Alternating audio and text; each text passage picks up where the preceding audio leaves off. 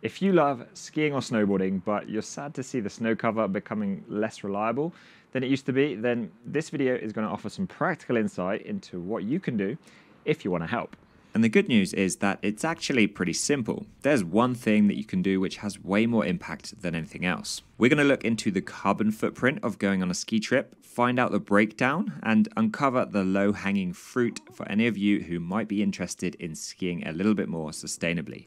Now, skiing is quite a symbolic activity when it comes to climate change. The entire sport and industry depends on this magical white lubricant, which is inherently ephemeral and only exists at low temperatures.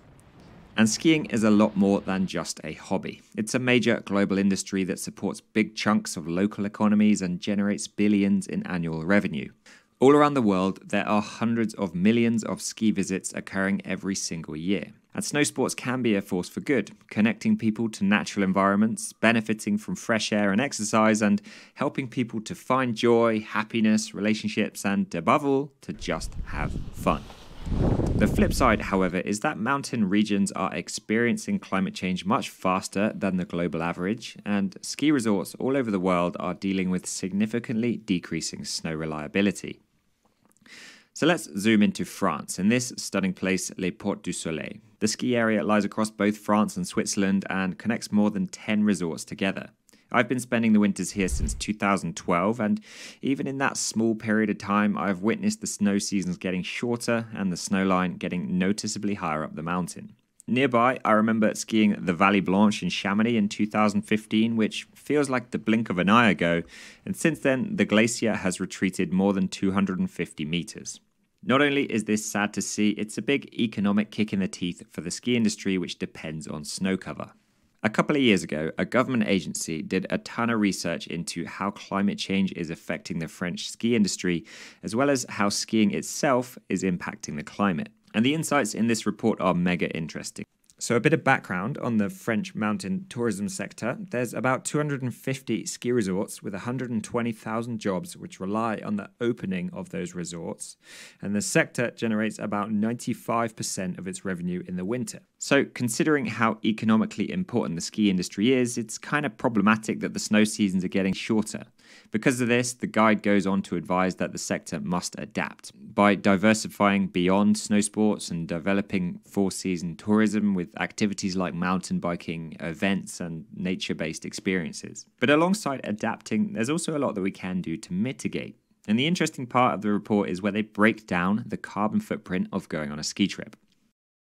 So let's check it out. So surprisingly, only about 3% comes from ski area operations such as running the lifts, piste bashing and snowmaking. Tourist accommodation, 4%. The food and drink industry, about 8%. Equipment, your skis, your boots, your clothing and whatnot, it's 16%. And collective infrastructure contributes 17%. And this is basically running a mountain town like waste management, snow clearing and running public buildings. And the biggest chunk is visitor transport at 52%. So that's more than triple the proportion of any other part of the pie. So the low-hanging fruit that I mentioned at the beginning of the video is visitor transport. If you would like to make your next ski trip much more sustainable, avoiding flying and traveling by train, coach or car share is the single biggest impact thing that you can do. The report calculated that the average carbon footprint of a one-person ski day in these French resorts is about 50 kilograms of carbon dioxide equivalents.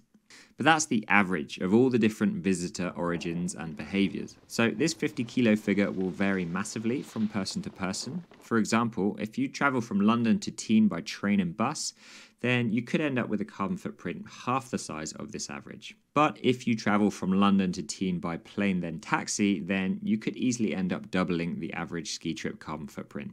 That's the simple insight, the low-hanging fruit. The single biggest impact thing you can do if you want to ski more sustainably is to avoid flying to and from and to travel by train, bus or car share instead.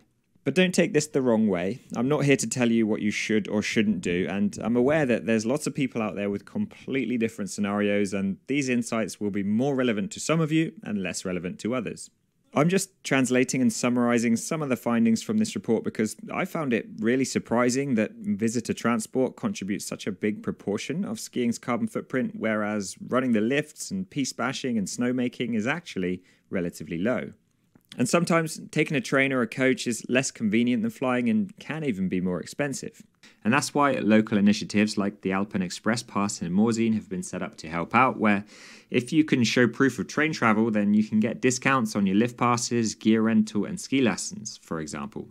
There's about 55 million one-person ski days in France alone every single year. So if us skiers and snowboarders can take a chunk out of the carbon footprint of each of those ski days, then we're more likely to get future powder days like this. Thanks for watching that, and do go ahead and share your thoughts in the comments, but just keep it civil. Different perspectives and opinions are welcome, and it'd be great to see some healthy debate, but just don't be a dick if someone disagrees with you. Please and thanks. Bye.